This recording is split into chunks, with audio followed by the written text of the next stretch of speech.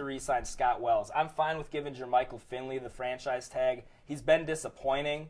He had good reception numbers. He was third on the team, but if he had as many targets as he had, he could have had a lot more receptions. Scott Wells has been the most consistent player on the Packers' offensive line. I think it's vital that Ted Thompson re-signs him, brings back that continuity between him and Rodgers. I was thinking another choice they could go, actually, this is back to the draft talk, was a local boy, Peter Kahns, I believe, out of Wisconsin. And there's backups in the NFL from, or there's backups from Wisconsin that start now in the NFL. I mean, they just got a good line, and I'd feel great about that. Yeah. Another thing like about losing Flynn is the Packers could also try to replace him. They have got Graham Harrell, but there's some quarterbacks that I think might drop to the 4th, 5th, and 6th rounds that Ted Thompson wouldn't be afraid to take. Nick Foles out of Arizona, Kirk Cousins possibly out of Michigan State, and Kellen Moore out of Boise State. Somebody they could hide away on the practice squad, see what he could do after a few years. You like to have quarterbacks, especially Mike McCarthy. He's a big quarterback guy, so I think we're going to see Flynn leave. I'll be really interested to see if they franchise tag Finley or try to sign him to an extension.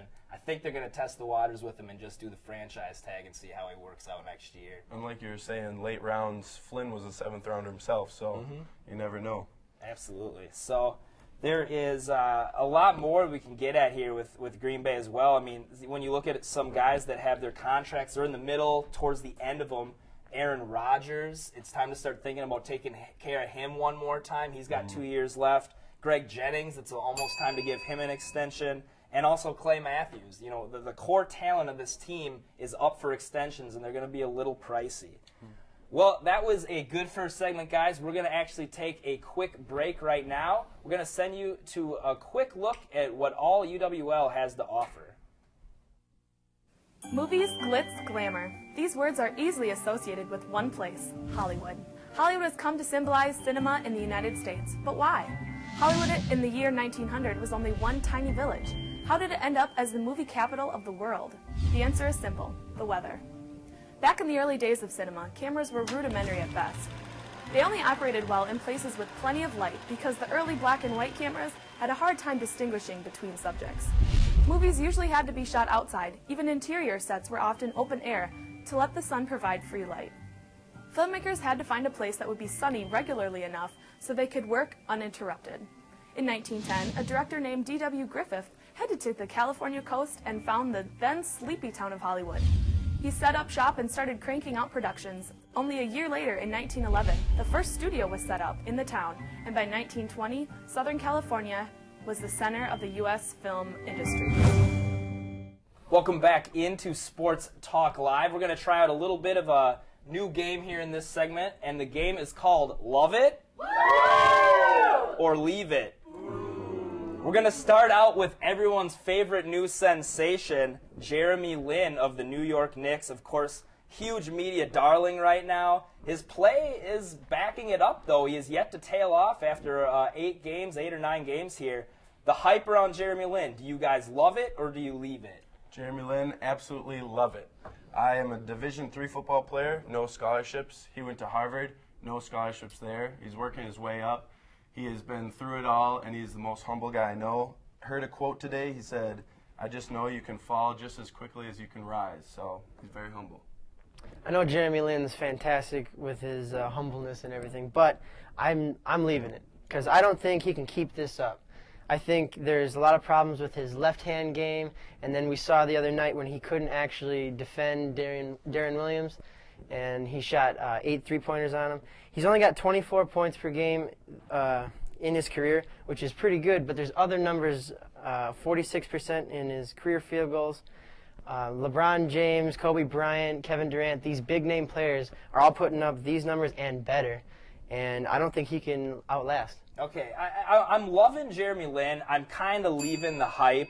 The bottom line is he's not Derrick Rose, Chris Paul, or Steve Nash, but I think he fits in line with most other point guards in that middle tier. I think we can see now he's got the abilities to play, so good for him in his spot. Moving on now to Kobe Bryant. He was outwardly unhappy with management in a post-game press conference after a game against the Trailblazers. What do you guys feel about Kobe Bryant here, now arguably one of the best players of his generation, one of the better Lakers of all time? Is it a good thing or a bad thing? Are you loving or leaving him calling out management to the public? I absolutely love it. Kobe is the epitome of the just do everything to win type of player. He will call out the organization because, I mean, if you look at it from Gasol's point of view, which I think Kobe is, he's showing up to games. He just doesn't even know if he's supposed to, like, where he's going to be the next day. All of a sudden, he could be somewhere else. So Kobe's saying, get our team chemistry to work and make a move if you have to make a move. I like that he's calling out the team, but I don't like that he did it publicly. You should call out management, call out your team in private meetings, which he actually did set up. I was watching ESPN today. He set up a private meeting, and him and Gasol were talking and trying to encourage the players. So I like the private. I don't like the public. Yeah, I think Kobe's the only person who could pull that off. That's for sure. But now a little bit more in the NBA. We're gonna go to the midpoint. Who do you guys love at the midpoint, and who do you think is just gonna fall off coming up soon here? I got the Bulls and the Heat in the East that I'm loving. Obviously, the Bulls, Derrick Rose is healthy now, and he is fantastic. He's heating it up. Who do I hate or I'm leaving? Maybe the Clippers. Maybe the Clippers are too much hype. You know, they had those acquisitions and in the offseason, and Blake Griffin is dunking every left and right, but can they win the games down the stretch? All right, yeah, I like what you're saying there, John. I'm going to go with the Eastern Conference. The team I'm loving is the Miami Heat. I think they're got a pretty good chance to make it back to the NBA Finals this year. LeBron James is having another MVP-type season, and Dwayne Wade and Chris Bosh are helping him out just like before. In terms of some teams I'm leaving, I'm starting to leave the Philadelphia 76ers. They've been on a little bit of a run here, but they're starting to falter. But the bottom line is the Eastern Conference is loaded. I mean, this is going to be a tough conference to get out of. The Knicks are all of a sudden on the rise now, looking tough. So the East is going to be a very fun ride. In the West, I'm loving Oklahoma City. Right now, Durant and Russell Westbrook are playing a lot better together. Westbrook's being a little bit less selfish. They've also got James Harden, Kendrick Perkins playing better than last year. And they're looking good. So I'm loving Oklahoma City. What about you, Ben? Real quick. Right on board with you with both the Heat and Oklahoma City. So. Absolutely. Now switching from the hardwood to the baseball diamond, pitchers and catchers reported this past weekend. We're going to focus in right now on the Milwaukee Brewers. A lot of changes. Fielders gone. Braun may be facing a 50-game suspension.